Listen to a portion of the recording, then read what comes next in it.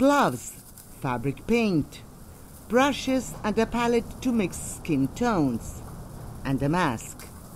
Employing centuries-old painting techniques, 65-year-old Jorge Roriz has moved from theatrics into the more urgent business of saving people's lives.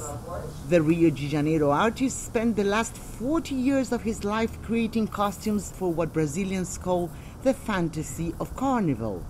But when the festival was postponed due to the COVID-19 pandemic, instead of despairing, he decided to help in the effort to persuade people to take mask wearing seriously.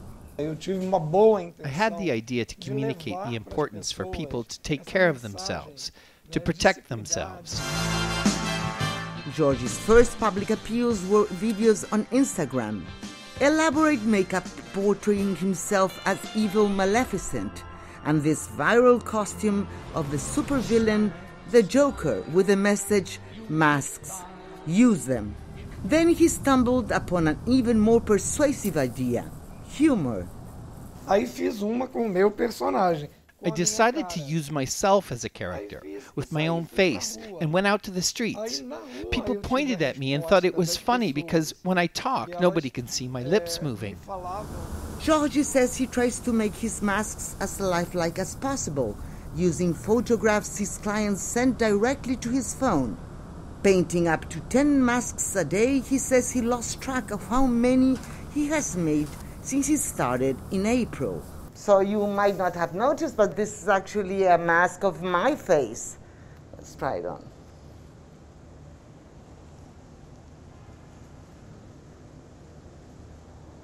So, Jorge, how do I look? Oh my God, Pocahontas! Too bad you cannot see me smiling. The masks include realistic depictions of beards, mustaches, and lipstick, depending on the client's photos and special requests. Orders are coming from all over Brazil and even from abroad. Thank God I've had the privilege of being able to work and at the same time bringing some safety and happiness to people and giving them back a bit of their identity. Jorge says he misses his job as a carnival artist, but agrees with the decision to wait for a vaccine before staging the festival again.